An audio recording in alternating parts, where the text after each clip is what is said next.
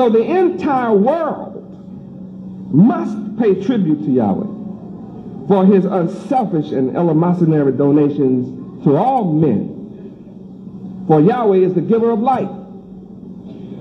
And unless all men come and worship the King of Israel, they're not going to be blessed.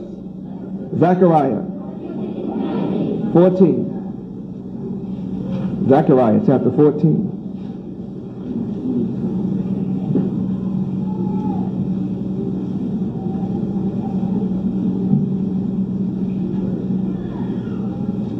And if you don't come and worship the King of Israel, you'll starve to death and die from much sickness. Starting at verse 16 and 17 and 18, read.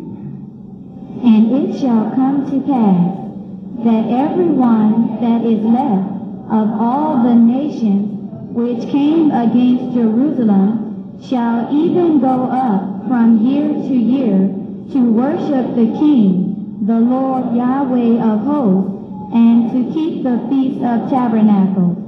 And it shall be that whoso will not come up of all the families of the earth unto Jerusalem to worship the King, the Lord Yahweh of hosts, even upon them shall be no rain. And if the family of Egypt go not up and come not, that have no rain, there shall be the plague wherewith the Lord Yahweh will smite the heathen that come not up to keep the Feast of Tabernacles. Read verse 19 so you'll understand why. Read. This shall be the punishment of Egypt and the punishment of all nations that come not up to keep the Feast of Tabernacles. So I don't care whether you're a Hindu or Buddhist, a Muslim or Christian or whatever you say you are, you're going to have to bow to the King of Israel. You're going to have to bow to Yahweh of hosts. That's it.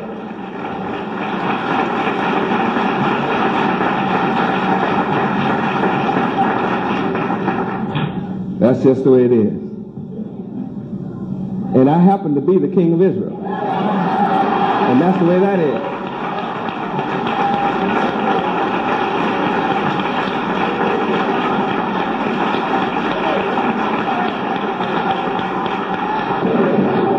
Some real slick reporters, they came and they interviewed me and they wanted to know, well, you're going back to Israel?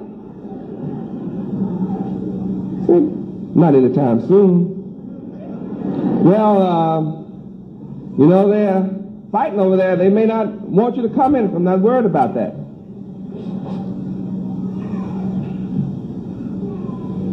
See, that's not the problem.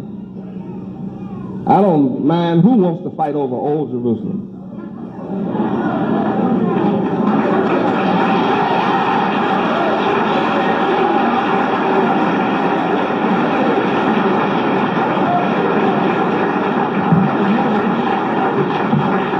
I'm not concerned who wants to die over Old Jerusalem.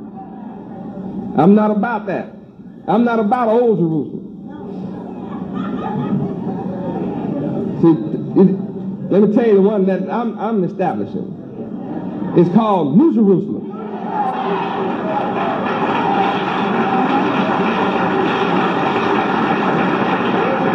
That's what I'm bringing. New Jerusalem. And guess where New Jerusalem is? In the Middle East? It won't be new unless I go to the Middle East. New Jerusalem is wherever I choose to place my name. And I choose to place my name in America.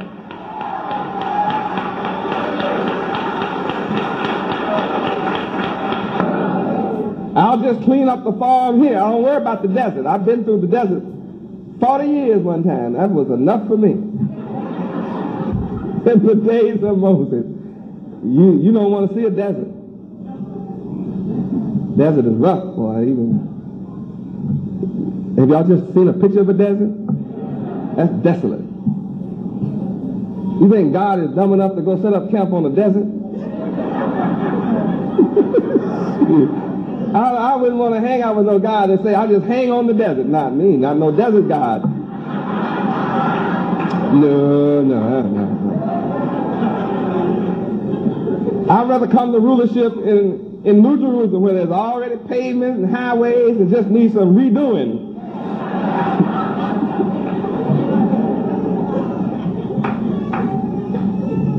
It's all about New Jerusalem and where I choose to place my name.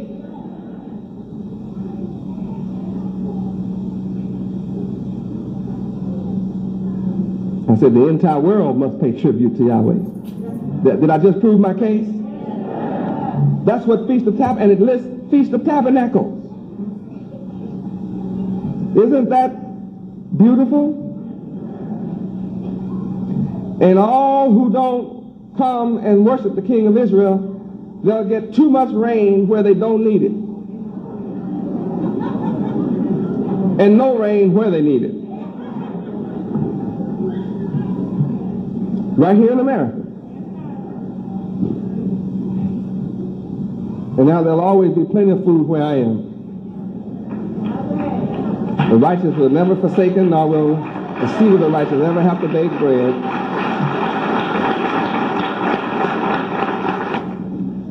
Yahweh is the eleemosynary God. He's the good God. He's the giving God. That's what I am. And in conclusion, the Feast of Tabernacles possesses both a seasonal significance and a historical significance, and carries both a universal meaning and a particular meaning for all the people of the earth. Isn't that amazing that Yahweh designed Feast of Tabernacles for his children to keep forever, while at the same time it's designed to bless all the families of the earth, all the nations of the earth. Isn't that interesting? That eliminates all other nations from being jealous of us being chosen by Yahweh. And in history, they've been jealous of us. Look at them. They're all rich, sophisticated, upright, upstanding people, moral and clean. We can't do anything to them because Yahweh has his arms wrapped around them, protecting them. Look at them. He has them all fixed up in a city. They got all the gold and the silver and the jewels and the money. And they get jealous of you when you have all that rich stuff. Huh? I hate those Jews, man. They got all the money. That's what people say on earth. Try to run them out of all countries because they got all the money. They got all the money. That's what they say. Well, they sure going to have to get jealous of me because I'm going for all of it. All the money. And I don't want anybody following me that doesn't want all the gold and silver. Don't come near me with your post out.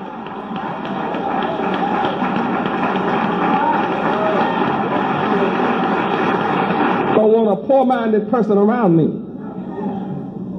The poor can't go to heaven.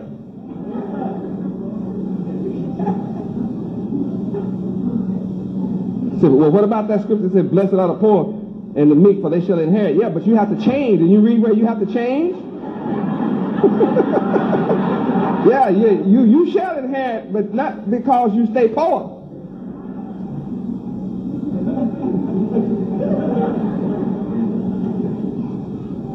Can't you imagine how much hell it would be in heaven with a bunch of poor folk in it?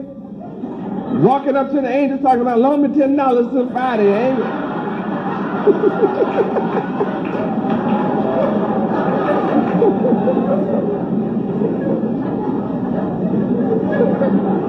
No, don't come up to me trying to borrow nothing. To come into Yahweh's heaven, you have to be rich.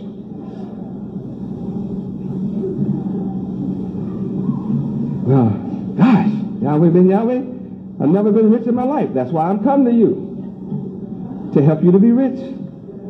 That's what I'm here for, to make you rich. I didn't come to take anything from you, and I never have. I only come to give you an abundance of life, an abundance of wealth. That's all I've done. That's all I'm doing. You give me your pennies and I give it back to you in dollars.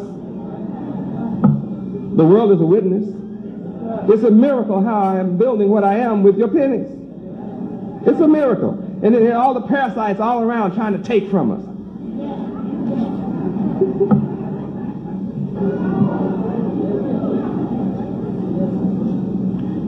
How many are ready for heaven on earth? Tired of wars and hell and hunger, and that's what I'm here to bring. Peace on earth forever. Can't have peace and be broke.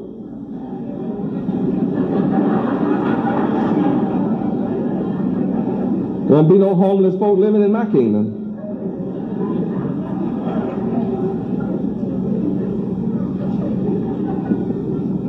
I'll have all of them out. They'll be picking peanuts or something. You will not eat in the kingdom of heaven and don't work.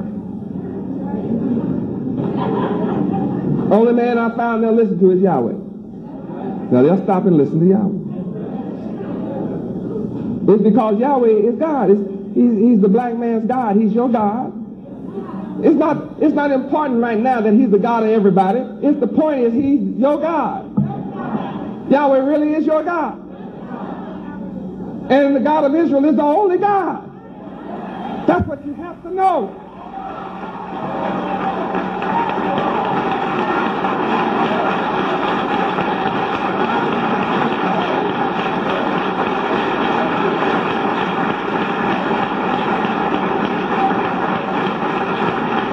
Praise Yahweh. And I'm the only one allowed to tell you and teach you. Nobody else is allowed to teach you.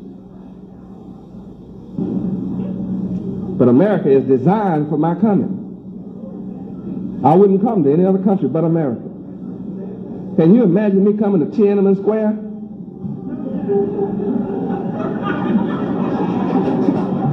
Huh? Nah, man, I don't speak Chinese.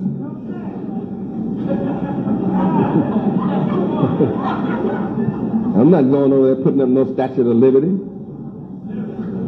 Not in China, I'm not.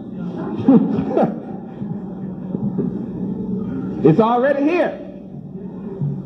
All you have to do is take advantage of the opportunity. The opportunity for you to be righteous is wide open here. There's no law in America that prevents you from being good. There's not one law on the books of America that will stop you from being upright, ethical, moral, and honest, and honorable. There's nothing to prevent you from being an eminent people, a people of high repute.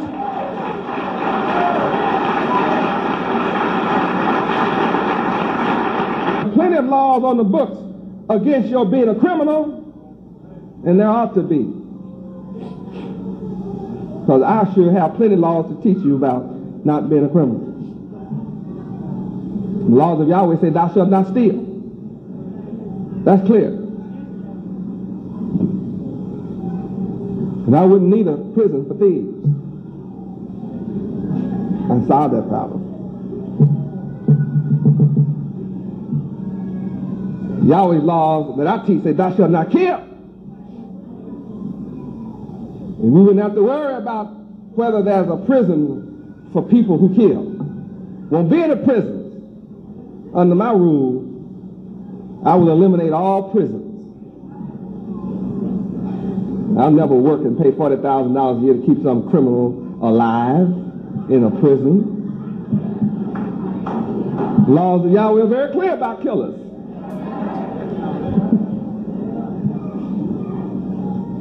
The only people who don't want to see Yahweh's laws in effect that solve all crime are those who get rich from criminals. The system of America is designed to get rich from criminal activity. It's designed for criminals. The only ones that have rights are criminals. The victims of crime don't have any rights right now. But there's opportunity in America for a crime-free society. Yes, it's opportunity. America is wide open for an opportunity for you to have pornography wide open on every corner, have a whorehouse on every corner. That opportunity exists in America. If that's what the people want, they can all get together, vote it in. That's what it is. That doesn't mean Yahweh will condone it and let it last forever, but you have that opportunity. So you have an opportunity in America to have no pornography at all.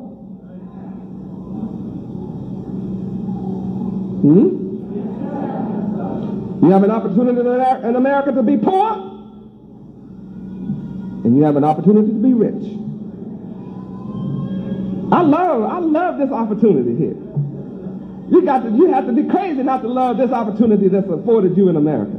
This is the world's greatest land of opportunity. Right here. I just love it. You have an opportunity to be good and nobody can stop you.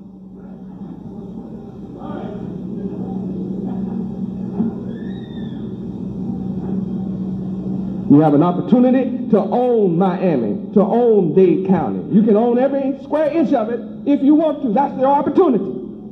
Ask the Cubans. Y'all who are not from here, read, go around and ask who the Cubans. They'll tell you they own Miami. When they own it in the last 20 years. Came off the boat from Cuba with nothing. But everybody came to America with nothing. Huh? Everybody was an immigrant to America, the land of the wilderness, but it was an opportunity. World's greatest experiment. You have an opportunity to change your ghetto into heaven. It doesn't have to stay a ghetto. You have the opportunity to change it. I'm changing it block by block to give you an example. I'm an example. My people who don't know Yahweh wanted to blame Reagan for having nothing. Now they want to blame Bush for having nothing. I accomplished everything I have under Reagan and Bush without help of either. Proving what? The opportunity is here in Yahweh. And that's what Feast of Tabernacles is all about, is to remind us of our history, which is our past. And by studying our history, we can see the pitfalls of when we reject Yahweh's laws, we were cursed, put in slavery, suffer. When we return to Yahweh, we're blessed. So I invite you to the season of blessings. You no longer have to be cursed. You can be blessed. All you have to do is come into the knowledge of God.